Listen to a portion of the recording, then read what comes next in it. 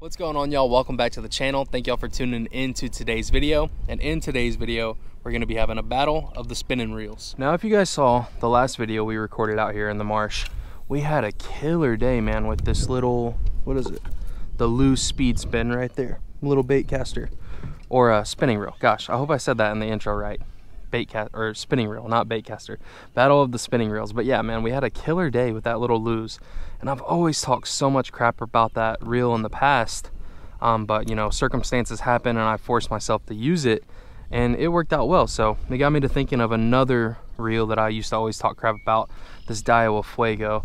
I don't know what it is about it, man. Fresh out of the box. I had a couple trips, didn't like it, and I put it up and it's just been sitting in the office ever since. But recently I took the Vanford off of this setup, so this rod is vacant, and I figured why not have a little bit of fun out here, have a battle between the two reels and see which one I like more. So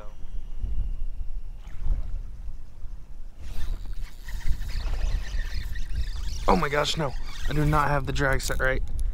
There we go. Oh my gosh, guys, I mean, buttery smooth drag though. I was afraid to tighten it up. You know, sometimes your drag will be too tight and then it like has to get activated first. Really smooth drag though. This guy's kind of engaging it, but subtly and not in like a real way. Awesome.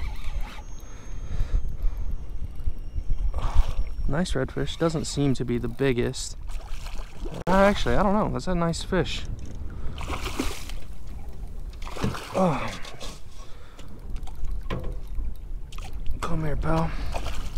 Let's get the first one on it already, guys. Already, I kind of knew from the jump it was going to be a Daiwa as a winner. Jeez, come here, buddy.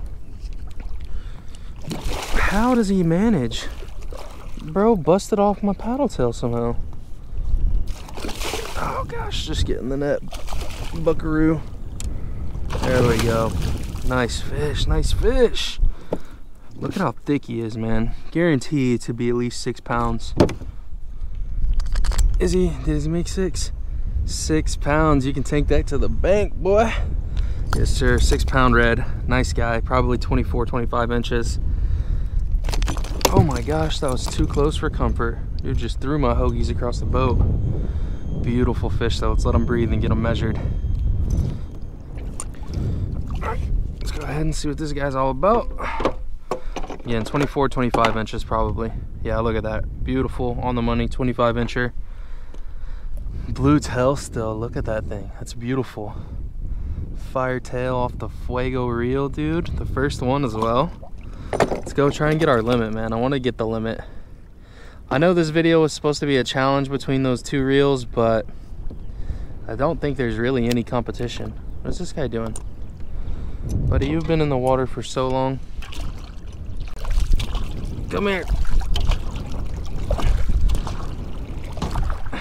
Dude, why is this so tough? Look, trust, yeah, there you go. I was gonna say, he's fine. He's been in the water for so long.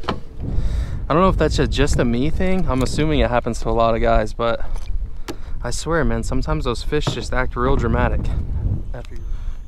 I really would give this lose a little bit more time of day, but after using it all day yesterday, we caught like 2 really nice redfish, 2 really nice trout, and just had an overall good day with it. Got to fight a lot of fish, got to really test it out. I can tell you, after doing one fight on that one red with this Daiwa, it's just way better. That thing's getting benched, and with only a $50 price difference, mind you, $110, $60, $59, $50 is getting you so much better, man. I mean, the drag is like night and day difference, not to mention just the aesthetic of it. This looks way better. It's very hard to do red and black wrong, and that thing is just gray and black. Ugh, that looks like if the Soviet Union made like a people's spinning reel and sent it out to everyone. That's what they would send out. They would just make a bunch of those in the factory.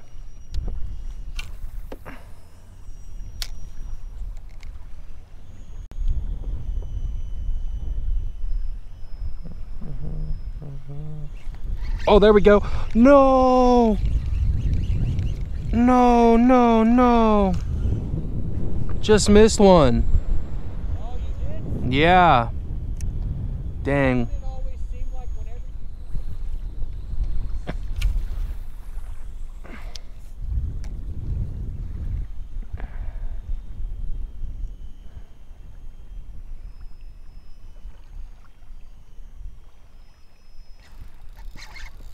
Oh yeah, there we are. Listen to that drag, dude. It's not obnoxious either. It's just there. I think I'm kind of falling in love, y'all. Watch it, he breaks my drag. I lose my fish and cry. About, I want to say 2 hours since our last catch. Not very long since our last bite though. Maybe, I don't know, 40 minutes since our last bite that we had, literally right here in this exact same portion of the back lake. I've noticed that, oh yeah, that's a nice one. On days that have similar winds, like winds out of similar directions, the fish tend to congregate in similar spots. So if I get like a mean wind coming from one direction, please stop going towards that rudder, bro. And I notice the same wind on a different day, I can go to the same spot and have repeat success. So we have the exact same winds as our last trip out, and I just kind of came and targeted that same spot. Jeez, no, no, no. Oh my God. Dude, this guy has no quit in him. Yo, I'm just gonna grab the leader at this point. I mean, I don't want to risk it.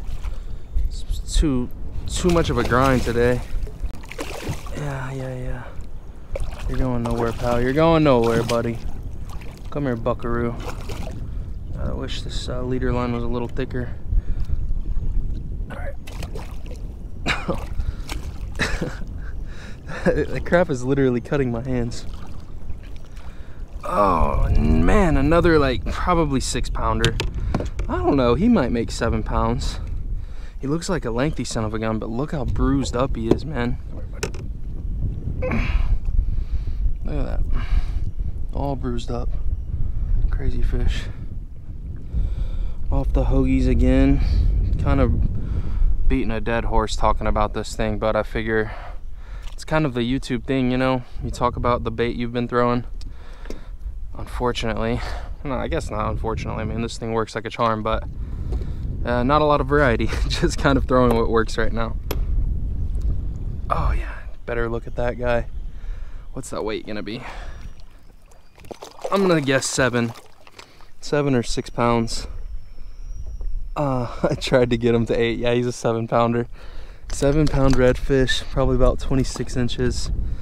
I'm telling y'all, bro, day after day coming out here getting on these guys, I'm getting a little better at eyeballing them. We called that guy a 7-pounder and he was right on the button. Let's see, is he gonna be the 26 inches? Just gonna get you measured real quick. Yeah, guys. Oh yeah, look at that, dude. I'm a freaking eyeball machine now. One final look at him.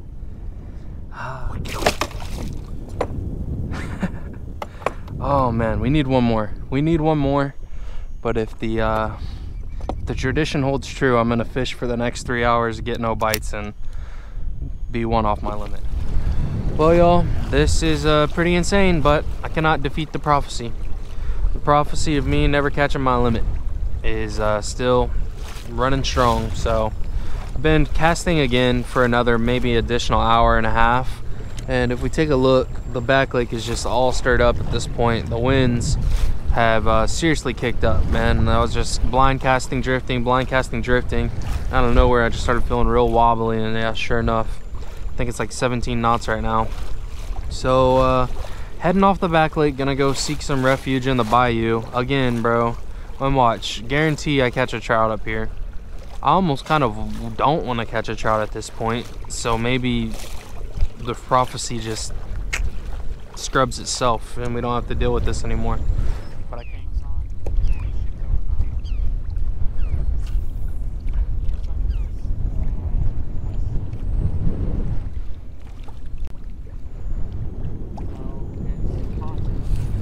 There we go. There we go. Perfect. That's a trout. I think this is a trout. Oh my gosh, y'all. Oh, dude. I saw silver. It's no trout. But I think it's our limit, guys. I think we broke the curse. I'll explain what's going on here in a second. The wind is still kicking.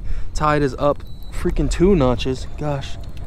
Stopped looking at that guy for 1 second and he went for my rudder. Come here, come here, come here. Come on, let me just land you, man. Let me land you so I can fulfill the prophecy of catching the limit. Oh, all right, y'all. So, as you can see, I've made it to a mystery back lake.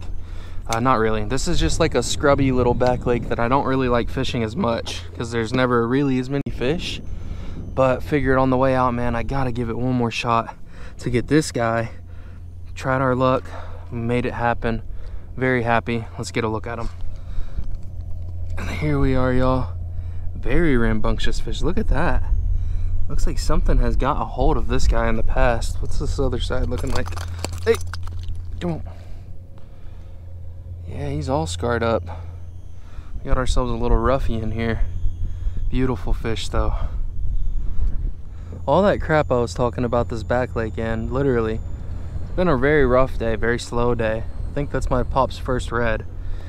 And yeah, 2 reds right here in the cruddy back lake. Maybe we stop wasting our time driving all the way to the far one.